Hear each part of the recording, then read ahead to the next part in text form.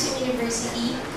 I want to ask, we've heard how Earth Island is monitoring the kind of foods in the country, but I want to ask, what's the government doing to monitor the mercury content that's possibly being imported in the country? I'm done.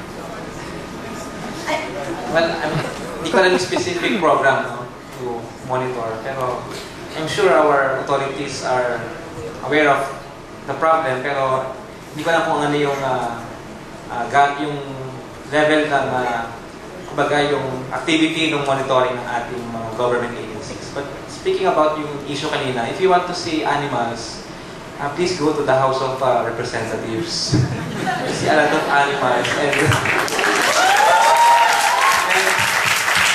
maybe we should start a campaign. Instead of exporting dolphins to Singapore, let's export our politicians to... I'd like to add something again. Kasi the issue on tourism was asked. What our group is doing also is trying to monitor the boats going out for dolphin watching and whale watching tours. Usually, the problem comes in when there are colorum boats. So like for example, if you go to Panglao, you have, well, before a dolphin watching tour is put in place in any province or any municipality, they go through a rigorous process with advocates, with scientists, the government representatives from BIFAR probably, or DNR. So it's a well-thought tourism package. Now, the problem comes in when, like for example, you're in Panglao Island, then you want to go dolphin watching, so you wake up really early and you intend to go to the office or tourism desk where you can avail of the tour. Then suddenly, like 4 or 5 people approaches you and tells you, mas mura sa amin, we have a cheaper rate. Then you would say, okay, let's take this one.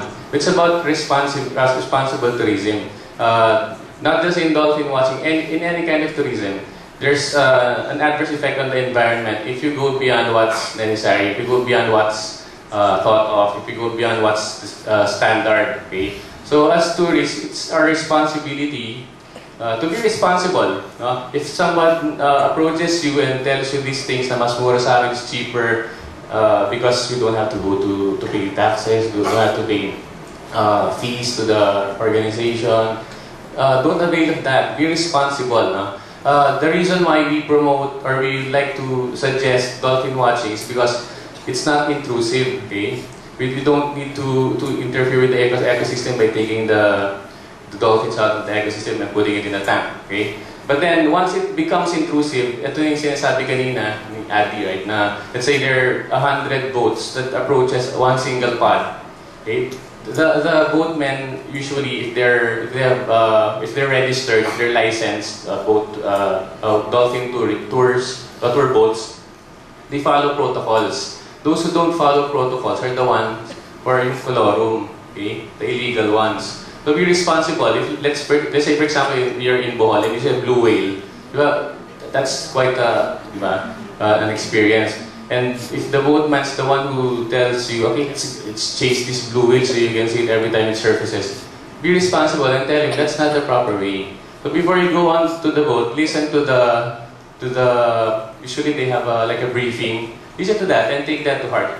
Okay? Be responsible. Be responsible for your country, for our environment.